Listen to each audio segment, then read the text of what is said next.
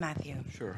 While I guess the Secretary General is in South Sudan, Yes. I still wanted to know, there were two things that the UN said that they would investigate, and at least it seemed that they would make the reports public.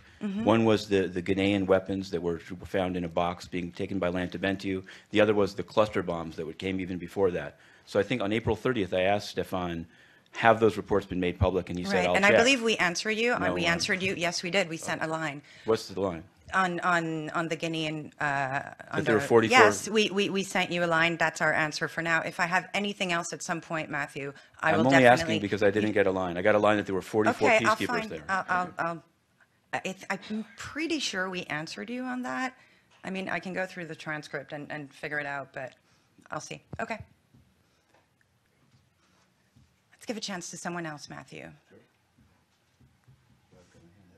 Yes, Masood. Yeah, just maybe somebody else. Can you use? Oui, Mathieu. Okay, I wanted to ask about Burundi.